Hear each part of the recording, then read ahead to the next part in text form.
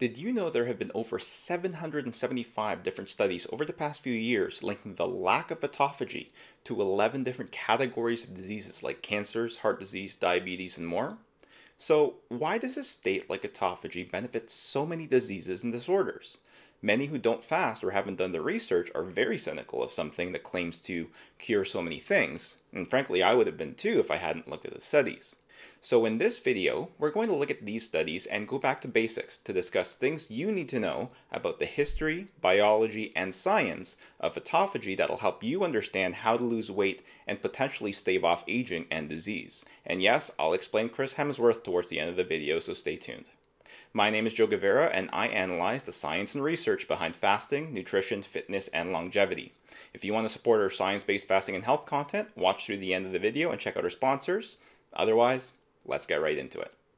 The word autophagy is derived from Greek, meaning eating oneself, and it has been broadly known as far back as the 60s as the thing your body does to break down old cells, or quote, reutilization of cellular materials and the disposal of organelles, as quoted in the first study published on it in the American Journal of Pathology in 1963.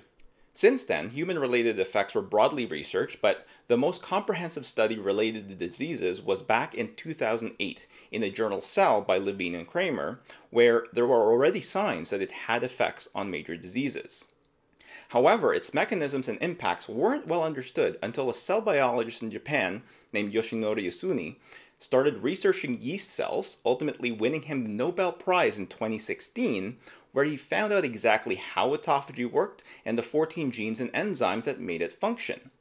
This was the key breakthrough that started the gold rush of research into fasting as an incredibly exciting field for the study of both health and longevity today. Fast forward 3 years to 2019, and Levine and Kramer published a follow-up to their 2008 paper highlighting an even deeper understanding of those disease functions. It's a fairly comprehensive paper, so I won't go too deep, but they dived into many areas, including mutations of the 14 genes Ohsumi discovered, causing or initiating certain diseases like Parkinson's and Alzheimer's when autophagy wasn't present. The simple explanation of its mechanisms is that autophagy, along with a variety of protective mechanisms through hormones, ramps up when your body isn't in growth mode, which it's now looking like it shouldn't be in all of the time. I'll get to this later. This happens when your body's insulin levels are significantly reduced, and including a depletion of glycogen to a sufficiently low level from your muscles, as well as an absence of a protein called mammalian target of rapamycin, or mTOR. This is why you can see this in the highest levels in a fasted state, but also in smaller amounts during exercise and caloric restriction. This process, among other mechanisms, allows your body to remove something called senescent cells, or something that the media has started calling zombie cells. When cells grow old and get damaged, it's normal for your immune system to get rid of them, and indeed, when you're younger, your natural rate of autophagy and physical activity is higher, so this happens fairly frequently. As you age, you get more sedentary, you lose muscle mass, and your ability to do this basic cleanup is reduced, meaning the amount of senescent cells continues to increase over time. This is visually seen as loose skin, empty fat cells, damaged brain cells and plaque, old red and white blood cells, wrinkles, and more.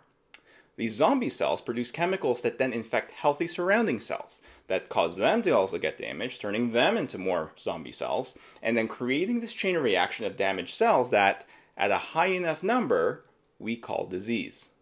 However, when senescent cells were removed physically from mice, they were shown to have lived healthier and lived 25% longer, according to a study in 2016. Now, over the past 4 years, a lot more studies have been conducted across a variety of health effects. The meta-analysis in 2021 I mentioned in the introduction by Klionsky et al. Analyzed no less than the 775 studies, finding specific links related to the lack of autophagy in preclinical data to the onset of human disorders, including cancer, brain disorders, heart disease, lung disease, liver disorders, kidney disease, infertility, eye disease, autoimmune disorders, metabolic syndromes, and even musculoskeletal diseases. But before we dive into that study, if you like this type of content that looks at the actual science behind fasting, health, and nutrition information that you hear about in social media, give us a subscribe and share the content with the people you think it can help. Now let's get back into it. So let's take what we know so far and answer that first question. Why is it implicated into so many damn diseases? Well, if you think about those diseases, the root cause of all of them are cells not working like they're supposed to. For example, cancer is an abnormal or genetically damaged cell that is normally cleaned up by your immune system, but happens to get out of control. Alzheimer's is the buildup of amyloid plaques in your brain that, again, your body is normally supposed to clear out, but instead builds up, causing neurons and cells not to function properly. You can go on and on with almost every disease. The current societal understanding of autophagy and modern advice like lose weight and exercise is that you do get health benefits, and I would argue at least partially through autophagy, but is only believed to be this interesting side effect of doing exercise. And indeed, a lot of fasting naysayers say that since exercise triggers autophagy, why bother fasting? Well, the real question is whether the level of autophagy triggered through exercise is enough for the human body.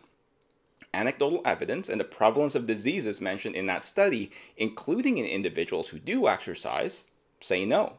I made an analogy in my 24-hour fasting science video saying that if you think of your body as a house and just ordinary living is going to cause you to create garbage, maybe some dirt and even in certain cases some damage, doing no cleaning or repair at all is going to wreck your house pretty quickly. Now, if autophagy is the cleaning and repair equivalent, exercise and even short-term or intermittent fasting can be seen as the equivalent of a small bout of basic cleanup in your body that you need to do on a day-to-day basis, or even longer.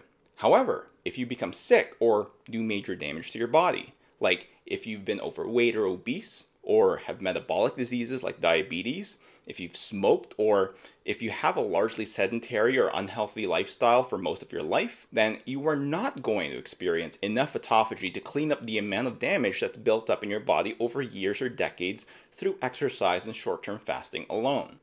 The problem is that in our current civilization, society, and social norms, fasting is seen as extreme or starvation, when in reality, fasting and autophagy, especially as we age, is actually a biologically essential mechanism that current standard lifestyles do not enable.